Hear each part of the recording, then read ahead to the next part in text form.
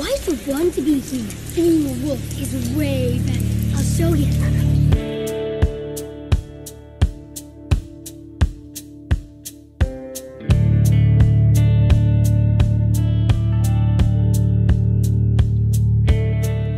Hey everyone, how's it going? Covey here with another video, and today I'm going to be talking about an animated film I watched recently and absolutely loved, Cartoon Saloon's Wolfwalkers. I cannot recommend this film enough, and since this video is going to contain spoilers, I suggest that you go watch it over on Apple TV Plus and come back here once you've experienced it for yourself. It's a truly magical film with a clear boatload of love and passion behind it. Between the breathtaking storybook art style, the beautiful rustic score, and the absolutely adorable and lovable characters, I guarantee you'll find so many things to enjoy about this movie. One of the many things I love so much about this movie is not only how many themes it covers, environmentalism and eco-terrorism, militarism and authoritarianism, family and friendship, the sheer power of being a heckin' puppo, just to name a few, but also how intricately woven together these themes present themselves within this story.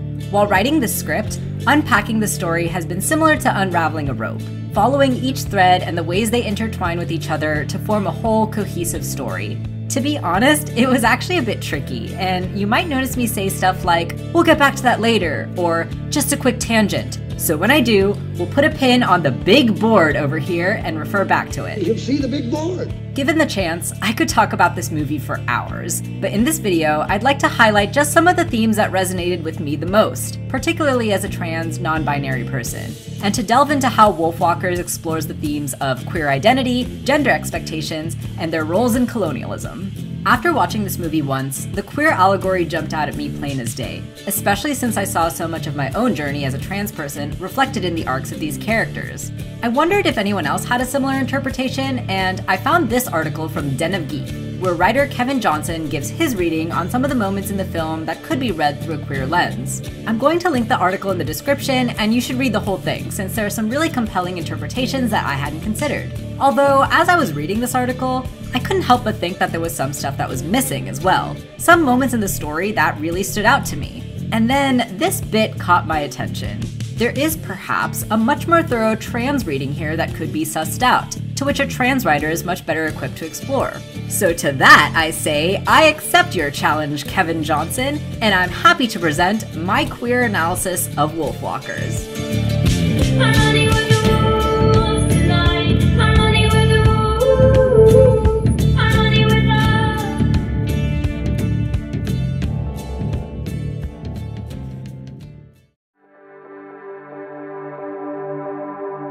Some might say that this film is about colonialism and not about gender or queerness, and to that I would say it is absolutely about both. Colonialism as a theme is more of an umbrella that encompasses several different thematic motifs presented in this film. In fact, these themes work interwoven with each other and thereby enhance each other. Set in 1650 Kilkenny, the story takes place during the reconquering of Ireland by the English Parliament. And if you know anything about history, then you know that English imperialism is pretty much all bad news.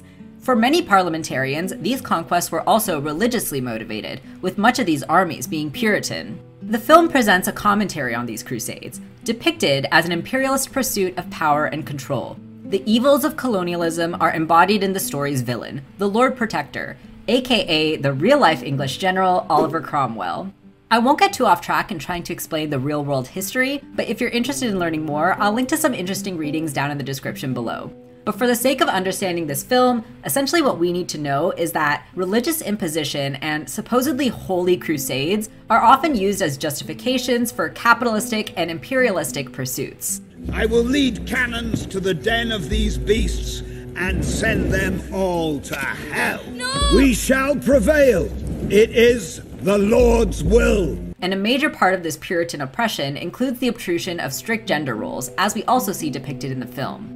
In the Lord Protector's society, a strict gender binary is enforced, with men performing the roles of soldier and hunter, and women being relegated to caretakers and housemaids. The men are meant to serve as the strong, patriarchal protectors of the people within the town. In actuality, they serve as an agent of authoritarian enforcement. Their destruction of the surrounding wilderness to expand the settlement also ties into this idea thematically, which I'll expand on a bit more in the next section.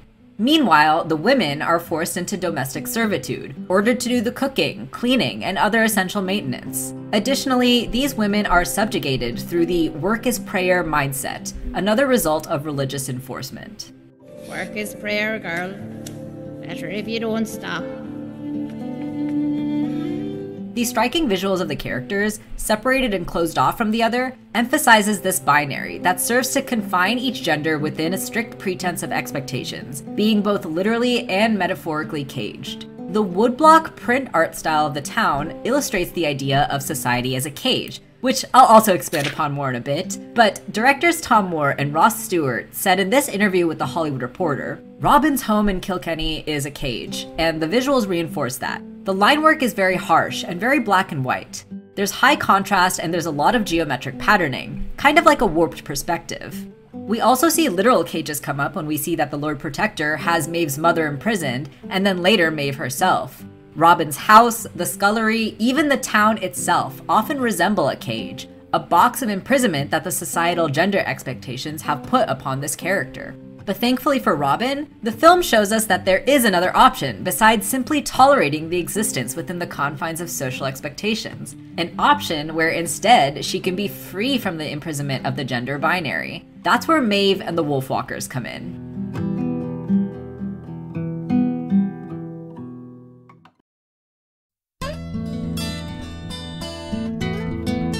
As part of its commentary on colonialism, the film incorporates a strong message about humanity's relationship to nature and the devastating effects of imperial deforestation.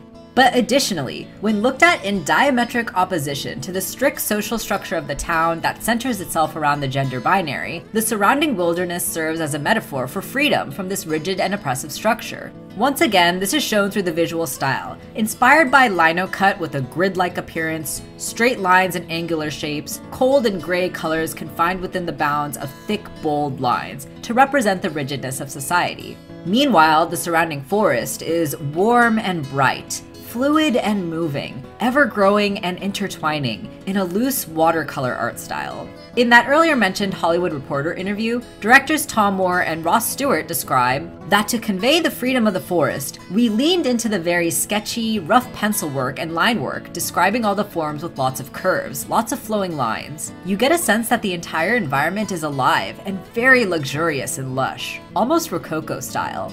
These soft and curving lines evoke the feeling of freedom that the natural world represents, freedom from the confines of social expectations. We can even see this in the character designs of Maeve and her mother, Mole, being comprised of round and soft shapes with wild and bushy hair, as opposed to the townspeople who are all blocky and angular, covered and proper. I'll definitely have more to say about hair when I talk about Robin, but we'll get there soon. So, put a pin in it. It's also worth mentioning the actual mythology that the Wolfwalkers come from. As noted from the art of Wolfwalkers, one of the main inspirations for the film are the man-wolves of Ossory, who in some versions of their stories are able to leave behind their bodies while traveling as wolves, much like in the film. They were sometimes said to be the descendants of the old gods of Ireland, or the ancestor of the original kings of Ossory. The use of this myth adds yet another thematic layer to this metaphor, one that emphasizes a deep, cultural, and practically sacred connection to the natural world. Before the colonization of the town by the Lord Protector, the townspeople, well, mainly just Sean-Og, have an understood sense of reverence for these roots, and a respect for the alternative ways of living, something that's easily disregarded by the English regime. What we need to keep in mind is that there's a lot of evidence to suggest that societal structures, specifically gender roles, were functionally different in ancient Celtic cultures. It's hard to find a lot of information about this time period for a number of reasons, partly because it's ancient history, partly because of erasure from colonialism, but here's what we need to understand. Gender, and the roles and expectations within different genders, was framed around a different social structure. The binary, patriarchal, heteronormative society as we see it in the film originates from a Puritan-guided conquest to oppress and control people, primarily women. And history aside, the film still confirms this on its own terms. Maeve actually calls out Robin's nonconformity to her expected role, questioning her aspirations of being a hunter despite being a girl. Hey, stop! That's my gear for hunting! Oh, a hunter! Ha! A little girl like you! But when Robin points out that she's a girl too, Well, you're a girl too. I'm no girl. I'm a Wolfwalker. this is beyond crucial. In a manner of speaking, what Maeve is saying here is that she's functionally non-binary by the film's own language. Now, I don't want to get caught up in the semantics of gender nonconformity and whether we can canonically call this character non-binary, but what it does mean, without a shadow of a doubt, is that the status of Wolfwalker means gender nonconforming in this context. When characters are or become Wolfwalkers, there's thus this pervading sense that they're leaving their gender expectations behind in favor of a more freeing, flowing, and unfettered gender expression. When taking all of this into account, the sacred ancestral roots of the mythology, coupled with the contrasting visual style that evokes freedom, then the act of colonial deforestation takes on an additional layer of meaning. It serves as another means of oppression, literally burning down and erasing anything that could present itself as an alternative to serving your expected role, continuing to enforce the town's rigid social structure in ongoing benefit of the ruling class. Therefore, the Wolfwalkers, as a representation of indigenous Celtic culture, serve as an antithesis to the colonial gender binary.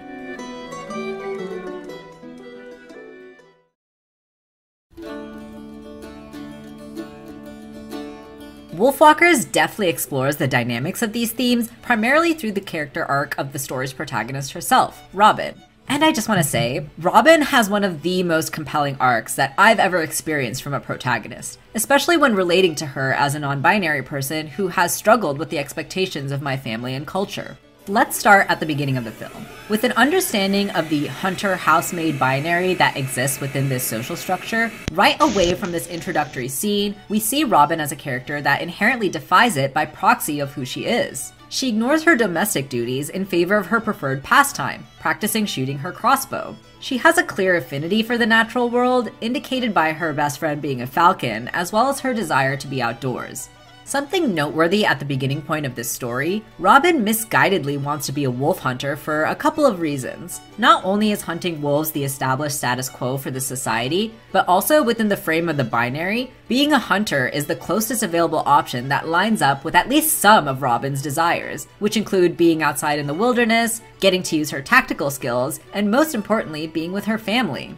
But as the story continues, Robin gains a new perspective and discovers her true self-identity, which will have her rethinking her original desires.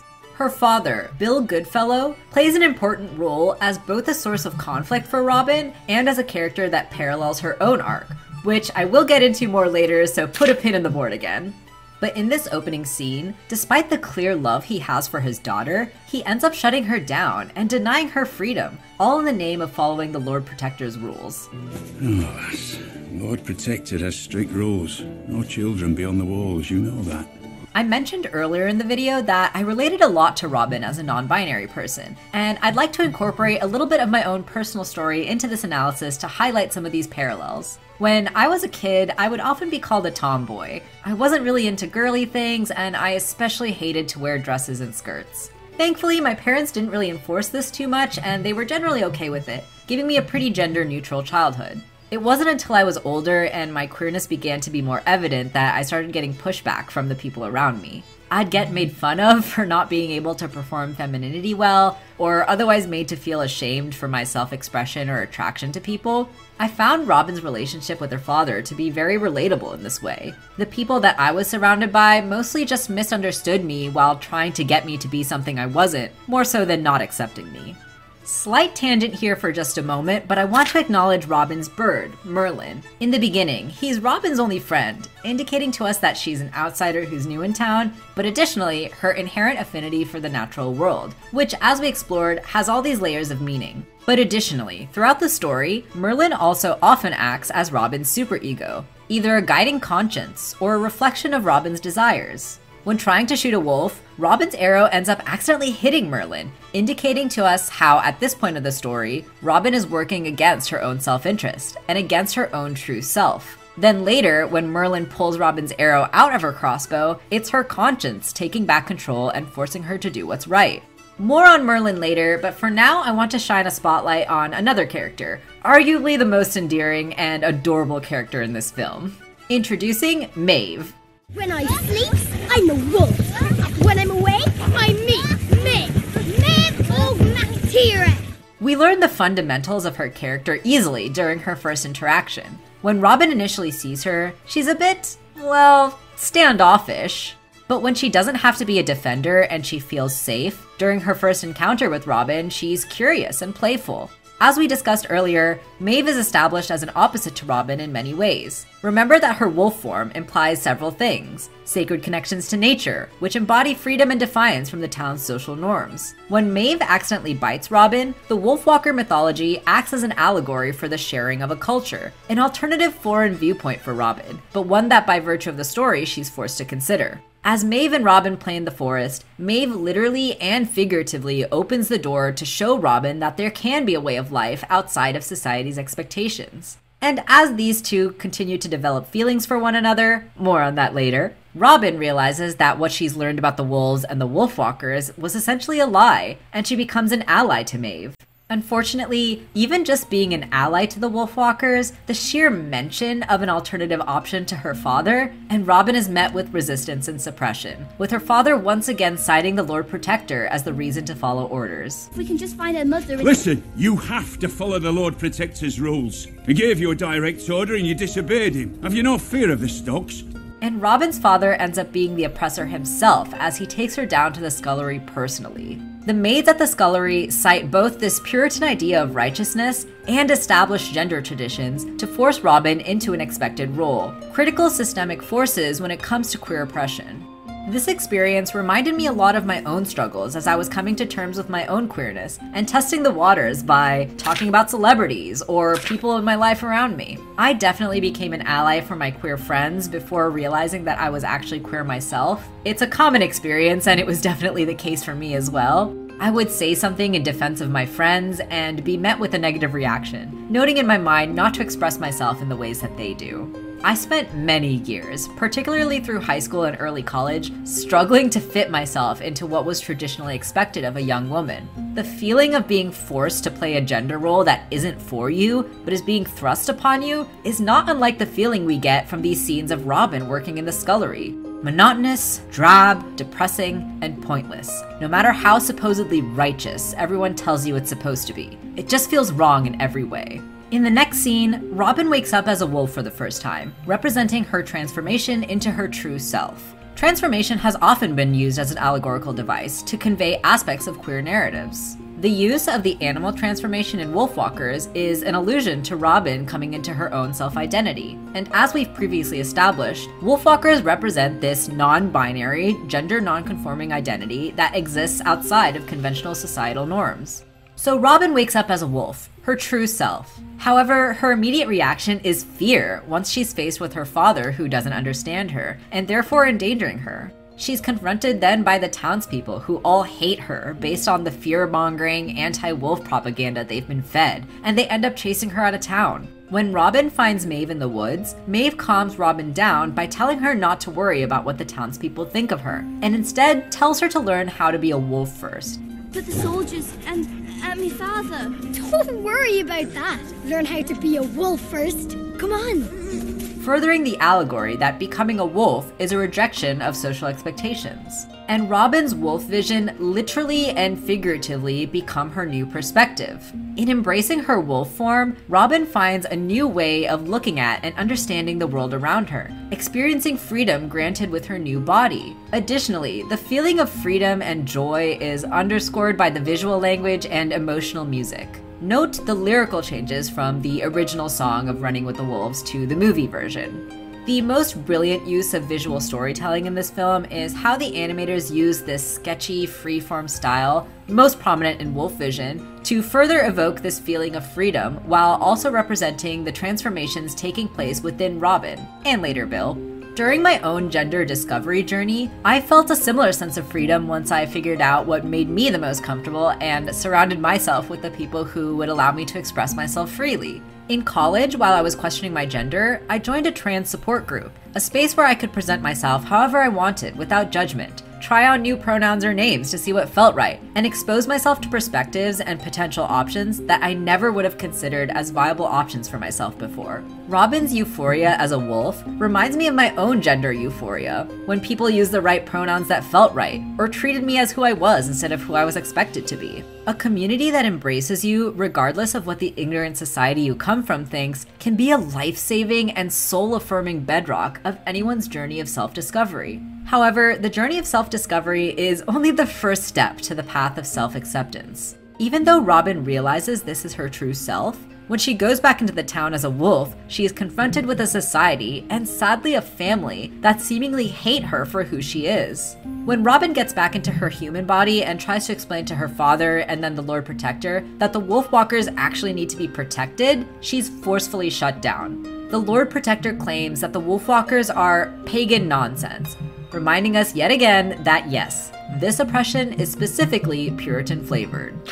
These next couple of scenes are particularly heartbreaking, evoking feelings of being stifled and repressed. Robin forcing herself to stay awake reminds me of the stress and paranoia that came with suppressing myself to make sure that no one saw my queerness, for the sake of my own safety. While I was in this support group, I cautiously came out to a handful of people and slowly started presenting more masculinely for my own comfort, but I was still terrified if someone were to confront me. I still got confronted about it too, and that wasn't fun. And when Robin performs her scullery work, we feel the dreadful, melancholic monotony of being forced into an expected gender role. She's literally framed by chains, the shackles of this binary, patriarchal society. The saddest part is, she's fully succumbed to this and accepted this as her place, giving up completely on hope. This is what it feels like to be trans or queer with an unsupportive family or community. This is why so many trans kids are depressed, anxious, or suicidal. The feelings of Robin folding to this oppressive system are exactly those that queer people feel when they've given up on being their authentic selves after being put down by a hateful society.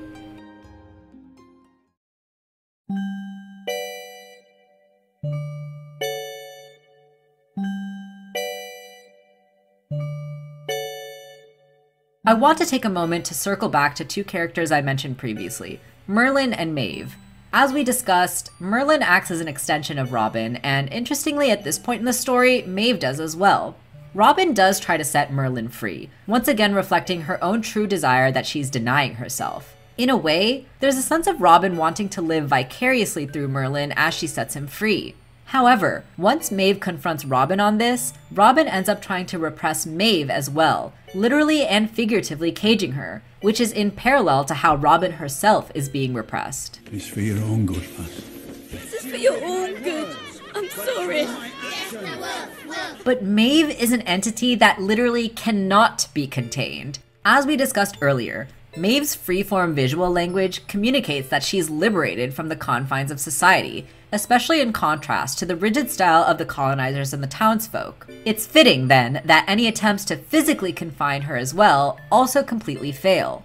And just as we think Robin will be confined within these imposing borders and the shrinking frame, she makes a stand and breaks out of them, both figuratively and visually, as we see the bounds of the screen expand. This is an incredibly brave action, as Robin defiantly blocks her father's arrow, standing up to the person she so desperately wanted approval from at the beginning of her journey. When Bill admits his fear to Robin that she'll end up in a cage, she responds that she already is in one, referring of course to the gender expectations that have been forced upon her. As hard as it is to defy her father, she frees Mole, knowing that this is the right thing to do. And in doing so, she frees herself from the expectations of a young girl, and she breaks out of the cage of the patriarchal society. Alright, there's a subtle visual detail that I've skirted past, but now I've got to acknowledge it. Back to the board. Robin's hair acts as a visual metaphor that guides us along her journey of self-discovery. The politics of hair have always been prominent as a part of queer and anti-colonial movements within culture. Certain kinds of hair and hairstyles can be tied to specific cultures, and these have been used as pretext for discrimination and oppression. But hair can also be used as an empowering vehicle of self-expression and radical rebellion. This visual metaphor is most obvious when comparing the women of the Puritan society in the town, who all cover their hair in traditional headdresses, to the bushy, unwieldy floof that is the Wolfwalkers' hair.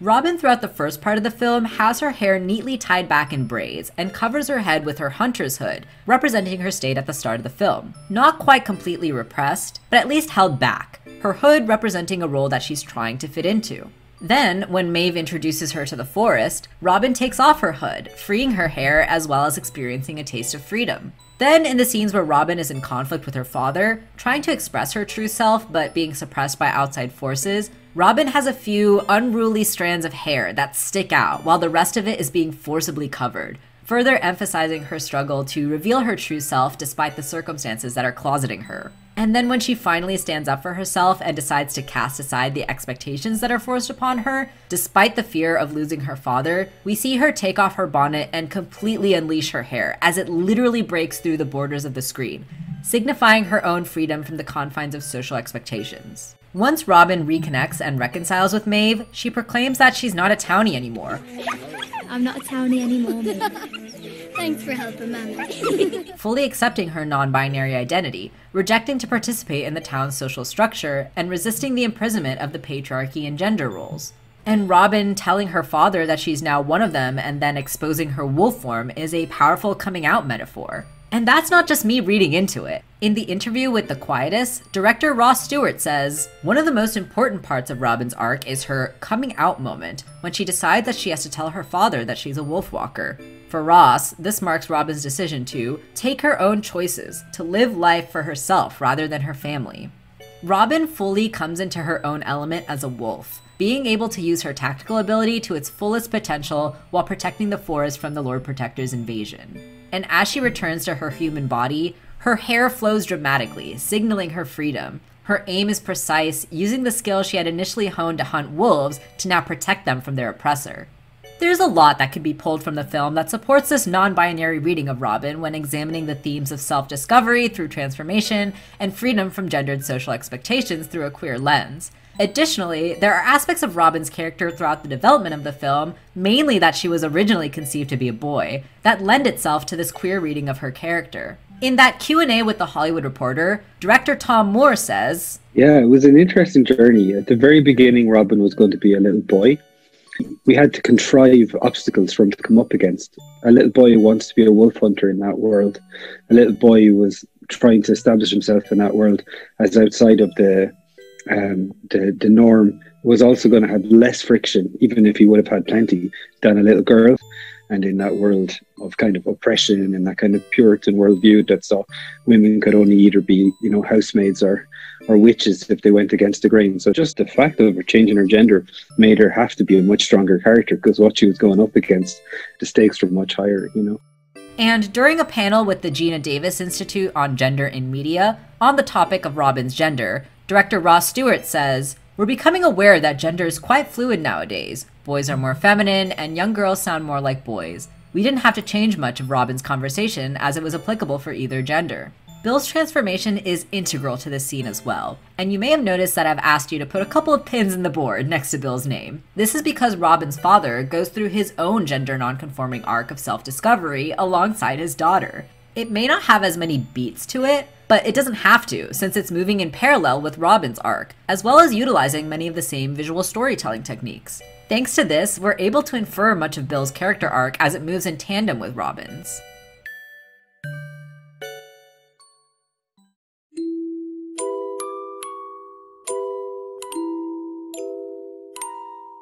Bill's arc is about learning to be a parental figure to Robin that's outside of a traditional paternal role, particularly in the absence of Robin's mother, needing to take on a parental role outside of the traditional father-mother binary. There are a few ways that Bill's in-betweenness is demonstrated to us. First, his character is comprised of shapes conveyed with the same visual language as his daughter, with his form also primarily being shaped with both curved and angular lines. According to the Art of Wolfwalkers book, his original role was meant to be more antagonistic, reflected in his old design, which is much more angular and sinister. Another is through the key characteristics of Bill himself, which are actually quite similar to Robin. Although he's associated with the town through being a part of the Lord Protector's regime, he also spends most of his time in the wilderness and in tune with nature, which lends him to being an incredibly skilled hunter. From the beginning of the film, he's established as a kind and gentle caretaker who loves to spend quality time with his daughter, acting especially gender nonconforming for the role of a father. This gentleness is forcibly shifted into sternness and strict rules when Bill is in fear of the consequences from the system outside of his control. What I especially love about this movie is that despite Bill's mistakes, one thing that remains true throughout the entire film is his unwavering love for his daughter. And in fact, the power of love between a parent and a child is one of those thematic threads that ties this whole story together. But when social pressures begin to come down on him, his worst fears for his daughter end up oppressing her as well, continuing a vicious cycle. In the first scene where Robin tries to tell Bill about the Wolfwalkers, he ends up shutting her down. These intense moments with Bill are underscored by these harsh graphite shadows, further illustrating his own internal conflict. Robin retorts back that Mother would have listened to me. Establishing the gendered aspect of Bill's internal struggle, as well as setting him up to parallel the maternal figure of Mole later on in the film. The scene on stage in front of the town marks a low point for Bill's character, reduced to a foot soldier and following orders from the Lord Protector to keep Mole in control. As he fumbles attempting to capture Maeve as the town laughs at him, Robin pleads for him to stop, crying out to him. This scene parallels the scene where Robin accidentally shot Merlin, which was also a point where she was working against her own best interest. And both of these scenes set up the character to be in a position to learn about a new perspective, done through Wolfbite. A breakthrough moment happens for Bill when Robin's bravery finally compels him to admit that he's afraid, for himself, but especially for his daughter. He already lost his wife, and Robin is all he has left, the same way that Maeve and Merlin are now all that Robin has. Admitting his fear is the first step to broadening his worldview, but without the attempt to understand his daughter and why her motivations are what they are, he still clings on to this fear and lashes out, shooting an arrow that takes down Mole just as Maeve had reunited with her mother.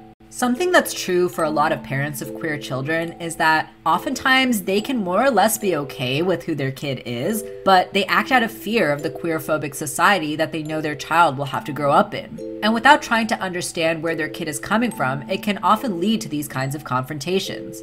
In that earlier mentioned Hollywood Reporter interview, Tom Moore says about Bill and Robin's relationship, ultimately, if you think about it, the dad has the longest, biggest arc in the movie. Robin is a young person and quite ready for change and wants change. So she kind of completes her arc very quickly. And then the story becomes about her trying to bring dad to the other side. And it actually takes her giving up on him and realizing that he'll never let her go physically. And she has to kind of leave her body behind. And he can't accept what she is, even when she tells it to his face. So she kind of comes out of her body, as we said. It has a certain analogy for lots of different things that you come up against when you're finding your own identity. I can say for myself, after I came out, I've definitely been hurt by people close to me who have either tried to fix me or change me back to how I was before without understanding why I was transitioning. And it wasn't until I gained my independence and had the ability to leave these people behind that they finally realized that they had to change. Bill's transformation into a wolf to protect Robin represents his own transition into his non-binary identity by paralleling two characters with similar scenes before him. This parallels Robin's transformation, with Bill literally and figuratively breaking free from the shackles of the gender roles forced upon him. It also parallels Mole's protection of Maeve, fulfilling a maternal role by echoing Mole's actions from earlier in the film. Notice the parallels both visually and thematically, with both parents attempting to break away from their constraints, intercut with their child in imminent danger, before they break away from their chains that confine them with the power of the wolf form. The wolf form, again, represents a non-binary identity outside of the traditional expectations of society, breaking the shackles of gender expectations just like his daughter. One of my favorite moments in the film that also always makes me weep is the gentle look that Robin gives to her father, still in wolf form, as the wolf pack tries to heal Mole. He's hesitant at first, ashamed for the mistakes he's made, but Robin's look of encouragement and forgiveness is a powerful moment of love. And when Mole and Robin accept him and say that he's one of them, that love and acceptance grants Bill, alongside Robin, the freedom to leave behind the society that was shackling them both. With Mole singing in the background, the song bookends Robin's journey from the beginning of the film, with the lyrics changed from "Wolf, wolf, kill the wolf, hunt them far and yonder," to "Wolf, wolf, house the wolf, wolf, wolf, run free." No one in this pack has to be a hunter or a housemaid, and they can live happily in peace in a community that accepts Robin's queer identity. And lastly, it would be remiss of me not to say that I absolutely think that these two are destined for one another. To me, the nature of their relationship is explicitly queer-coded. I'd like to circle back to that Den of Geek article that inspired me to make this video. Quote, Robin and Maeve bicker and fight at first, but soon become fast friends, as is cliche in such storylines. But there's more. The two clasp hands and gaze into each other's eyes, deeply. The personal space between them is close, and, at moments, more intimate than you might expect. The two roll about in the grass, laughing and playing. Wolfwalkers ends with Robin, Maeve, and their respective parents heading off to an unknown place, collectively and happily together. In the wagon, Robin and Maeve are notably lying together in bed, their faces extremely close together. Personal space is all but gone. They are not close friends or pseudo-stepsisters. They are lovers, fully in tune and comfortable with their queer sides, no longer trapped in the town that is laid out and walled off like a prison. This film plays its queer themes so hard that they're practically text, and it makes a deeper, richer, more socially relevant and honest film. I believe the subtext here is rapidly becoming a text. And I mean, come on. Their heads literally make a freaking heart. Are you gonna watch that and look me in the eyes and tell me that these two are, what, just two girl best friends? Gals being pals? What some historians might call roommates? I don't care what anyone has to say. If all of y'all can say that the kids from Ponyo are soulmates, then I can absolutely say that Robin and Maeve are soulmates, or even better, packmates.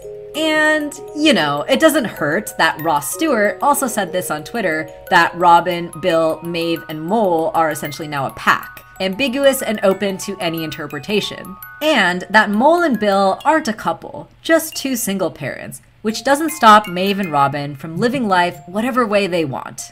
But that's just my own interpretation of the story, and I would love to hear your thoughts. What did you think of Wolfwalkers? Did you relate to any of the characters? And if you could turn into any animal, what would it be? I think for me, every time I go to sleep, I'd wake up as a corgi. Leave a comment down below and let me know. Also, I usually mention at the end of my videos that if you'd like to go the extra mile to support me, I have a Patreon, which I still do, but I also wanted to let y'all know that I've also opened up a Ko-fi, and you can also become a member of my YouTube channel right here by clicking that join button down below. I'll actually start to post updates and exclusive stuff for supporters, as well as grant early access to new videos. I would super appreciate any amount you can give wherever you feel like donating for however long. This video was really a labor of love, but also it was a lot of labor. You also might have noticed that the editing is a lot more slick, and that's because I hired Tom to help me out with it. He also helped me out a ton with the script, so a huge thank you to him for everything. This video was essentially a collab, and it wouldn't exist without him. I'm basically paying him out of pocket, seeing as I made less than $5 on YouTube over the past month, so if you liked this video and feel moved to do so, please consider becoming a supporter wherever it's most convenient for you. All of the links will be down in the description. If you can't afford it but still want to show your support, I would really appreciate you leaving a like and a comment on the video and sharing it with your friends or on your social media channels. You can also subscribe for more in the future or follow me elsewhere to stay up to date on what the heck I'm doing. Again, links in the description. Thank you so much for watching. I love you and appreciate you. Stay safe, and till next time, ow!